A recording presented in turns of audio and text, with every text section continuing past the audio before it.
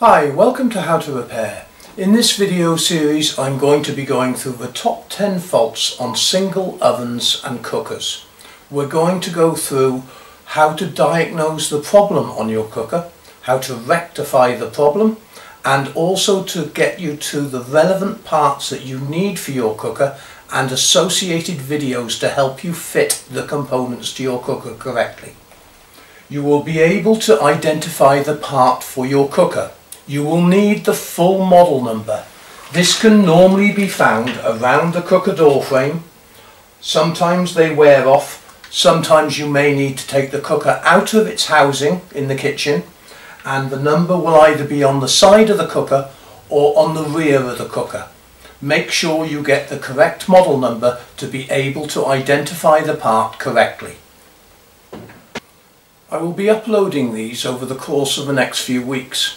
They will also have links in the description below and also on the cards above to all the relevant videos and components. Do make sure that you subscribe to the channel and also click the bell icon. This will give you notification to when a new video is being uploaded, and also other programs that are coming during the course of this winter with regards live streaming questions and answers to help you rectify the problems on your appliances. In this video we'll be dealing with the grill on the oven, how it's controlled, what elements are used for the grill, and the different types of controls that actually monitor the temperature of the grill. First, let's discuss the elements. There are basically three types of elements that are used: single, dual, and as you can see in the picture above, an infrared type system, which is a little bit faster.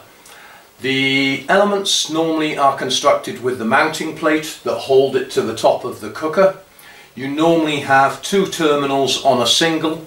They may be duals, and then you will have either the earth mounting or the earth may be fixed to the chassis. On dual grill elements, exactly the same. You will either have the inner and outer part of the grill, or it may be constructed to the left and to the right.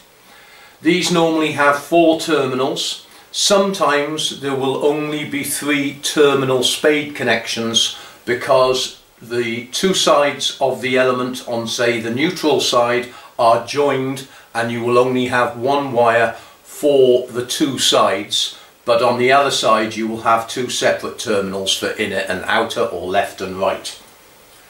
The next thing we need to look at is what controls the elements. Now, on most cookers they use the thermostat, which is fitted to the oven. The capillary tube is mounted very close on the top to the grill. So basically, as the energy is coming downwards from the grill, the capillary tube gets hot, expands the gas, and then this controls the actual thermostat. You'll see all about this in another video.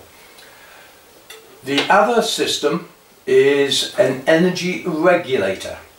Now, energy regulators are basically a bimetal strip which will basically send electricity through to the element until the bimetal strip gets hot, and then this will click the points out. I'll explain all about that in a minute. So normally you would turn your oven on to the grill setting, then you would turn the thermostat on. When you turn the thermostat on, the red light will come on. This will say it's sending electricity to the element. When it reaches the required temperature, the light will go out, and as it cycles it will turn on the light, turn off the light. The energy regulators do exactly the same. They will turn the light on when electricity is going through to the element, and they will turn electricity off. The selector switch may have 2 functions for the grill: the inner and the outer. This means that the selector switch will allocate where the electricity is going, which part of the element. Now, on a dual element, if you do have a double circuit selector switch, it will only send electricity to the inner or the outer, but if it's on full, it would send electricity to both, and then the thermostat will control the temperature. There are many different types of energy regulator and thermostats. EGO, Diamond H, Sunvic, Turnrite are just a few of the manufacturers. Now, the way the thermostats work, whether it's a thermostat or energy regulator, is your selector switch will choose which side of the element is used or whether the whole element is used. Now, this then allows electricity to go through to the element. The control of the elements is done by the thermostat or energy regulator. Now, I've taken this energy regulator apart so I can explain, and I've also taken this thermostat apart so I can show you. The selector switch will control where the electricity is going to, in other words, to the element or which side of the element. This then is controlled by either the thermostat or the energy regulator. Now, I've dissected both of these so I can explain how they work. The probe or capillary tube is next to the grill element. Now, this will also control the temperature in the oven. Basically, the gas gets hot as the temperature rises in the oven. This expands and goes up a tube, which is called the capillary tube, to the thermostat. Now, this expands a little arm which you can see here, and basically this arm, as you set it to a higher setting, will make the distance slightly larger. This then, as it reaches temperature, opens and shuts a set of points, and this is what allows the electricity to go through to the element, therefore controlling the temperature on and off as the temperature is reached. With an energy regulator, this isn't done with a mechanical process. This is done with a bimetal strip. Now, if you look closely, the energy regulator in the off position, the points are open.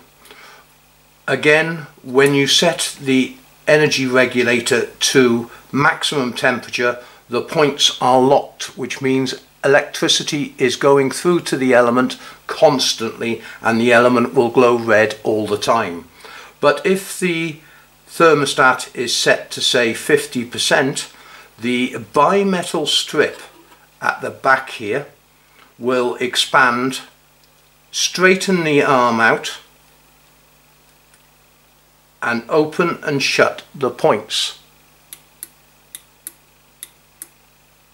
This then cycles the element on and off. On more modern cookers, you have printed circuit boards. Printed circuit boards receive their data via NTC sensors. As the NTC sensor gets hot, it will change the resistance value going to the circuit board.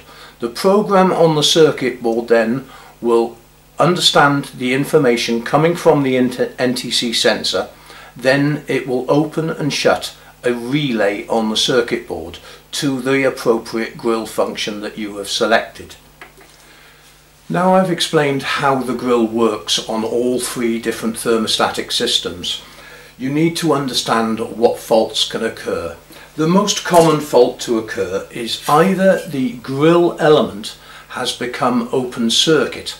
This means that the element is unable to heat, and therefore you will get no heat from the grill setting whatsoever. You may also have only a partial failure on a dual grill element. This means that the grill element may work on an inner function but not the outer function.